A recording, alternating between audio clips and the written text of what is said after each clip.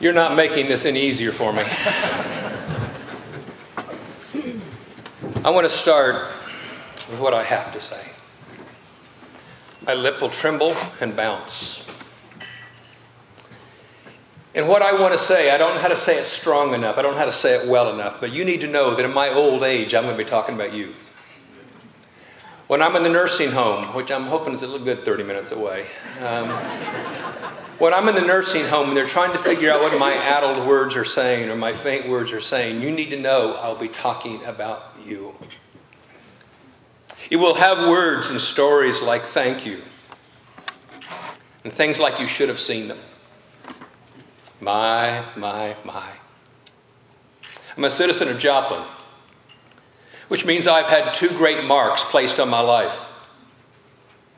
The first is a tragedy in a landscape that's impossible to describe. The over 7,000 homes and apartments that are destroyed. As far as you could see, mile wide, 7 miles in our city and residential area. As far as you could see, it looked like a lunar landscape. I'm a bit of a history buff. I've always wondered what Stalingrad looked like after World War II.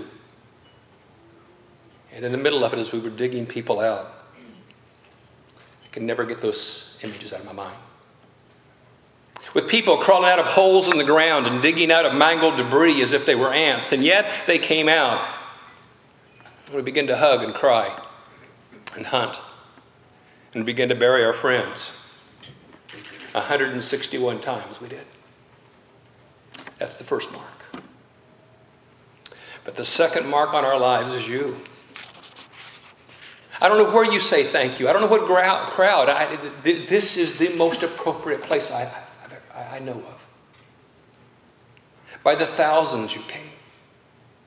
You came in ones and twos, and you came as families and pickups and SUVs, and you came as busload after busload.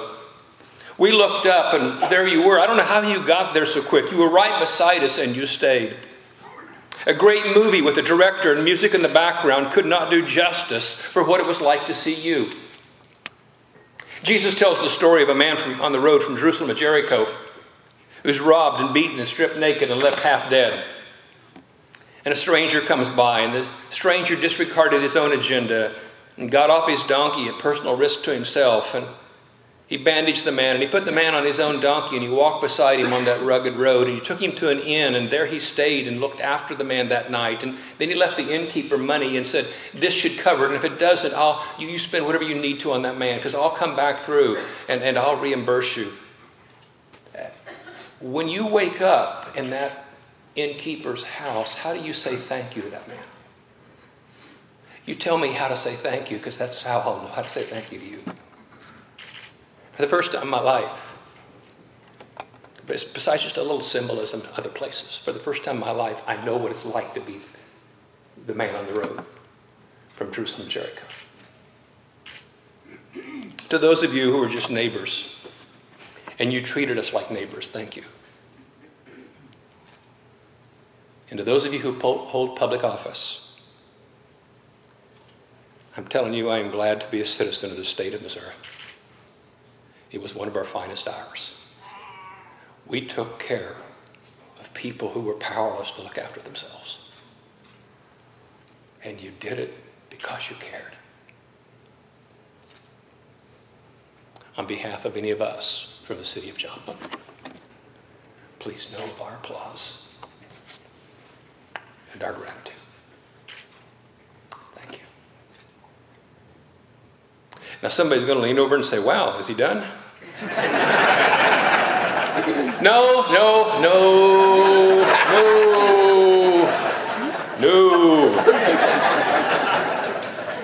You haven't heard me speak before, probably most of you, but I'm not very good as a public speaker, but I try to compensate for it by going long. And so, now there's something else really big we need to talk about, something of significance that has to hit. There's something out of the Joplin experience that's vital for each of us in this room, a reminder, a stake in the ground I can't miss. It's an incredibly wonderful stake on the ground. It's something worth cherishing in your culture. And I'm going to push you a little bit. Do you cherish it in your life? When the big things of life happen, the big questions of the soul come to the surface, and a clarity of life occurs. As you realize, we're a pretty affluent culture, and a pretty affluent culture can create for itself a lot of distractions. Distractions that temporarily silence the voice of the soul. You can live building businesses, and you can build being type A personalities. And you can create a life where you just simply hit it running, and that's what you do. You can also create cherished distractions. It causes us not to hear the soul's questions very well. I'm not sure what the motto or theme of our day is, but it might be something along the line of, hey, can you supersize that? And hey, the Netflix are here. And you can live with a quieted, muffled soul. Oh, you'll starve a little bit inside and you'll die a little bit all the time. But we're in a culture that can keep throwing activities at it, and we can live surface and we can live shallow. But I will tell you, when you find the note on the dresser of a spouse who says, I'm leaving, or when you leave or the days and they said it's breast cancer and you get in the car and head to the daycare to pick up your little kids, or when they tell you that they're downsizing, they like you, and here's your cake, but we don't have room for you, or when a mighty wind blows through your town, your soul will ask its biggest questions. You can't live at the Netflix level. And you can't live at the supersize level. And the great questions of life, the ones that drive us, that hunt for clarity, will jump out, leap out, and scream for attention. Those big questions. What I'm going to say to you requires a little interpretation on my side, a little bit of my understanding. And interpreting something and understanding, it's oftentimes a little iffy. I have a grandson in Kansas City. He's several, but he's 4 years old. His story has a positive end, so don't panic in it. But he ran across the street a couple of months ago. He went to a neighbor's house, elderly couple that he's really close with, and he ran across the street without looking well. Well, no traffic was coming and no cars came, and this little 4-year-old made it across safely. But his mother, Molly, she took that moment as a teaching moment. And she went to Heath, this little 4-year-old, and she said, Heath, you didn't look for the cars. What could have happened? Well, a car could have hit me. That's right. And sweetheart, if a car would have hit you, what could have happened? I could have died. And Molly, this tender mother, got down to this little 4-year-old and said, that's right, sweetheart. And if a car hit you and you died, I would think of you every single day of the rest of my life. And I would only have 2 kids left. And I would miss you. You can't imagine how I would miss you, Heath. Do you understand what I'm saying?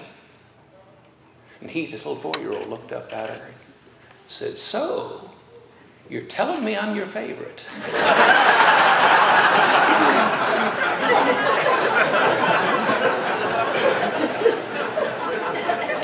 Well, my interpretation, I hope, is not quite as far off as his might be, but let me just throw this in.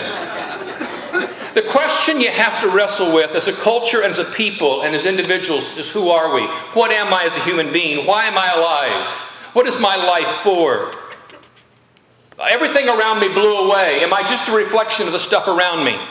Somehow we know we're not just biology, and we understand biology can't explain everything in life. Somehow we intuitively know that. You hold a baby up here. This baby is just a biological complexion. So many issues biologically. And this baby, we even know, is a temporary biological matter. But you let that baby be in this building come around it, we would tear everything apart. We would rip everything up. Nothing would we save. We would go anything for that child. Why? Because we know intuitively something beyond biology is what life is about. And in the big issues of a storm, clarity of life and the big issues about life come. I love Genesis 1. Genesis 1 begins to answer the deepest questions of my life. Who am I? In Genesis 1, you'll notice that when you started, there's an interesting little set of passages, about 10 or 11 verses in Genesis 1 that are incredibly redundant. I mean, you think if the Lord had a good editor, Genesis 1 would read different. Because, do you not have a thesaurus? Because it keeps saying the same redundant phrase 10 or 11 times in 10 or 11 verses. And everything reproduced after its own kind, after its own kind, after its own kind, after its own kind, after its own kind, after its own kind. 11 times or 10 times. And then you realize he wasn't using redundancy. He was using a highlighter. Because in Genesis 1:26, he makes this radical turn. And then God said, let us make man in our image. And in the image of God, he created him male and female. And for the first time in Genesis 1, I began to realize I'm not biology. I am biology, but I'm not like anything else on the face of the earth. Everything else on the face of the earth can blow away. Everything else of the earth can fall apart. Everything else. But I am made in the image of God. I'm the shadow of God. Oh, he's the greater light and I'm the lesser. But in that passage, I also figure out who you are. You're not like me in lots of ways, and you don't live where I live, and you dress different, you talk different, you talk strange. And I grew up in the state of Missouri. I don't know where you grew up. But I figured out who you are. You're somebody made in the image of God. And you have incredible worth and value, and life is not some king on the hill. Let's see if you can achieve something. If you can achieve something, you matter. And if you don't achieve enough, you don't quite matter. If you can hit a golf ball long enough, you matter. If you can hit a baseball over a fence far enough, you matter. If you can make enough money, you matter. If you get enough high enough position, you matter. And suddenly I realized, oh, no, that's true. You may be the special needs individual who sits at that table. And you have limitations, but you are the shadow of the living God. You're part of the majesty and the wonder of who he is. And part of his own glory passes by when I see you. And I wake up in a town in turmoil, and I know who I am. And I know everything else can blow away, and I'm not it. There are people in this room with incredible scars in your past. All kinds of things. I could bring up, for some of the men here, I could bring up a woman's name, and you would feel like you were shot in the gut. For some of the women here, I could bring up a guy's name, and you just feel like you were beaten up again because of something out of a scar of the past. It's kind of funny about that. You take something made in the image of God, it is really hard to lessen that. If I had a $100 bill in my pocket, and I don't, who would be wise? Who'd be dumb enough to bring a $100 bill to Jeff City? But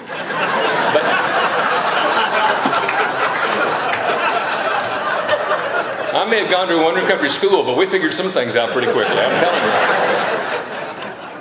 But that's the funny thing. I could take that $100 bill and I could water it up, spit on it, put it on the ground. I could rub my foot on it. I could do whatever I want to. I can do what I want to. What's the $100 bill worth now? And the answer is it's still worth $100. Because I didn't set its value and I can't take its value away. Somebody else set its value.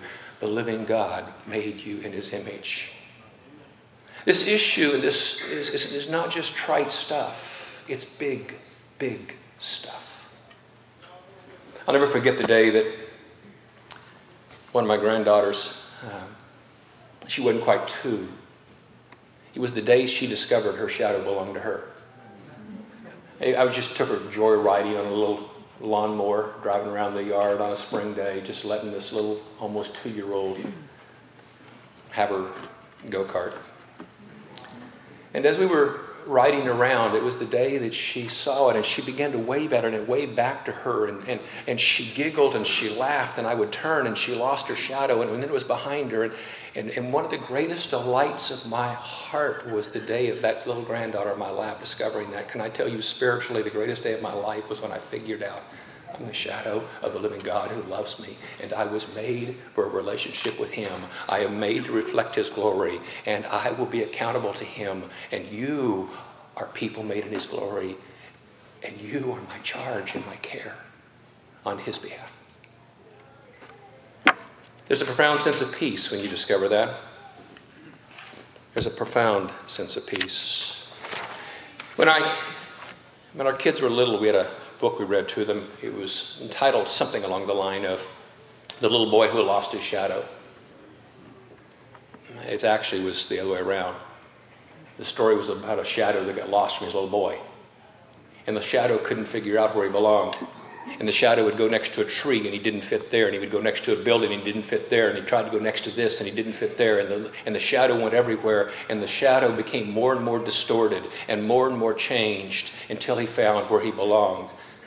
I will tell you the reason I love this culture and the reason I love this state, and I love what we have because we've been given a blessing, we've been given an insight, and we get to live among neighbors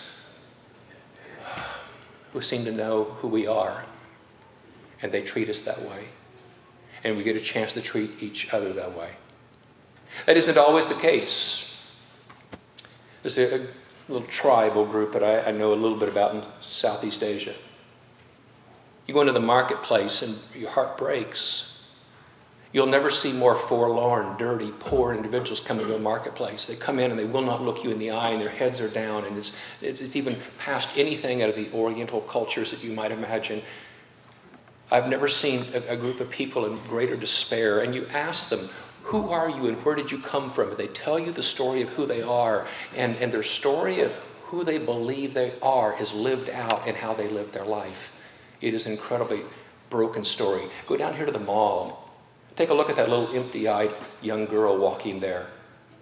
The girl maybe with the angry, the chip on her shoulder. Maybe it's just the hollow face. You ask her who she believes she is. And when the shadow gets lost from its creator, your identity gets lost. And you don't know who you are, and life is incredibly hard. And it becomes very painful. Whole cultures do that, you know. Whole cultures get lost. I have a dear friend in Southeast Asia. Obviously, in a public place like this, I cannot give his name and cannot give the country. But it is a country that the knowledge of God is so shoved against. And so, therefore, the knowledge of who they are is so shoved against. This man grew up with war. He hates war. This man was set free by the knowledge of who the living God is. And he became a gentle day worker, just a day worker to go back into his own country and to help them know. I've known that man for years. I asked him what he was doing. His answer is, I'm setting people free. He said, my whole life I lived with fear. My whole life I lived with anger. For my whole life it was tribal. I couldn't see anything except, and for the first time I know who I am. I'm set free. 5 years ago, January the 18th, his government came in the middle of the night and they took him. And my friend is either in a shallow grave or he's in an unmarked prison somewhere. And he went into it with his eyes wide open. He knew, told his wife, kissed her and his 2 sons and told them, I know, but you've got to set people free. They have to know who they are. In 2003, 2004, I was in a war-torn Central Asia country. There's an orphanage there. It has 600 boys in it. Right beside it, pretty close, is another orphanage with 800 boys. You go to either orphanages and you will find 5 to 6 workers that are there. The only three that lived among them were 3 American college students who took a year off to go live in this orphanage and just lived there. They camped outside. They told stories. Their stories were pretty simple. Their stories were these. You would see a boy and you would learn his name and you would call him by name, and an 8th grade boy would begin to bawl and cry and hug you because no adult had ever called him by name. He had never had a name from anybody. How can a culture become so dark that those are the kinds of things? If you don't know who God is, or if you have a wrong view of who Jesus revealed God to be, then you get a wrong view of humanity and the shadow becomes distorted. No wonder we live that way. We're in a world where to love our neighbor is a bit instinctive. Everybody, believer and unbeliever, is made alike in the image of God. The same way that everybody has a nose with a sense of smell, God gave some sense of love and compassion to every person on the face of the earth. But if you begin to get lost from the source of that Creator, if you do not live with Him, if you do not know Him, if you do not pursue Him, bit by bit, your own life will become more distorted, and you're less and less, and your love will become tribal, and your group, and your circle, and your people. And you will live with one of the blackest hearts, thinking you're doing good, when you lost the image of the living God. Micah 6:8 is an incredible passage. I love it. Micah 6:8 is a passage that if you make lists, you'll make it wrong. It's not a list. Micah 6:8 says, what does the Lord require of you? But to act justly, to love mercy, and to walk humbly with your God. What you don't know is in the system of how they wrote within Jewish writing. You got to kind of flip this whole thing. Here's what it basically says this. You need to know that it's symbiotic. You walk humbly with your God, and you will act justly, and you will love mercy. But if you break down walking humbly with your God, and you depend upon your own character, I promise you, we all leak. We all leak. We all have enough scars. Our hearts lie to us. I could justify a murder in the parking lot if you give me long enough to think on it, get embittered about it. I'm made in the image of God, but I do not live up to the nature of God if I do not walk with God. So what do I want? What do I want out of a citizen? What do I want in a neighborhood? When I'm talking to the government of the state of Missouri, I want you to be people who know your God. Because if you do, your soul finds its shape. And you will love mercy. And you will act justly. Now that's not easy, and there'll be disagreements, and you're not sure how to do that, and you'll search hard, but knowing the Lord shapes us. I realize what we have here, and I'll try to wrap this up. I realize what we have here is incredibly dangerous for lots of people as they see it. To have a preacher and a governor side by side.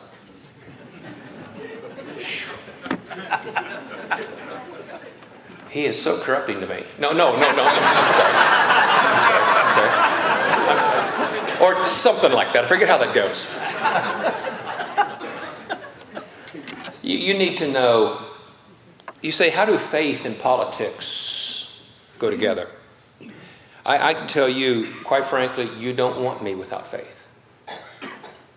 Because without the faith, I couldn't stand behind some of the most precious words we have, that I realize that all men are created equal, are endowed by their Creator with certain unalienable rights.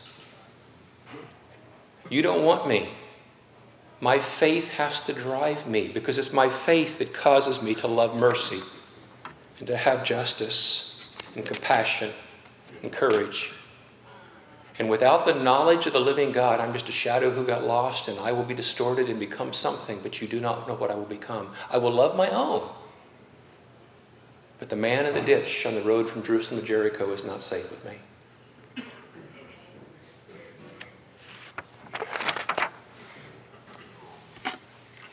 It was Governor Nixon, who I will finish with. When he did meet with the preachers, everybody was trying to figure out what you do, and we were all scrambling. This is new territory for everybody, at least at the volume we were having it. And one of the preachers asked him at the end, he said, do you have any other questions? And one of the preachers said, Governor Nixon, do you have any advice for us? What do we do? What do we do? And his answer was simple and profound. He looked at about 100 preachers sitting there, and he said, I don't want you gentlemen to get excessively involved with the relief efforts. I don't want you to spend all your time on pallets and convoys of things. He said, the people of this town won't get well. They won't recover from anything we can send on a pallet.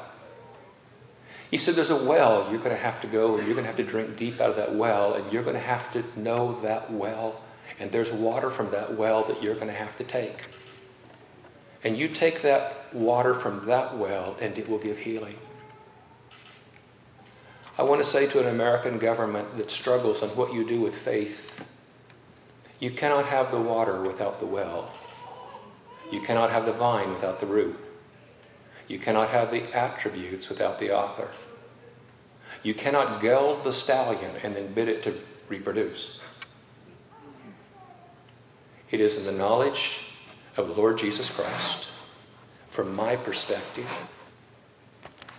It's the knowledge at least of this personal God who loves us and knows us and Scripture says he's even written my name on the palm of his hand. This tattooed God with my name on it. This God who loves me and said, I tore off a part of myself and I made you in my image, and you get to live on my behalf for the good of your neighbors. No, you cannot ever separate faith and politics. Politics always knows that you take good care of your neighbor. The problem is, it's only by faith that I figure out who my neighbor is, and it's far more than I think. And it's only in faith I figure out even what's good for my neighbor. On behalf of a group of people from Joplin, Missouri, you made incredible neighbors. You looked an awful lot like God.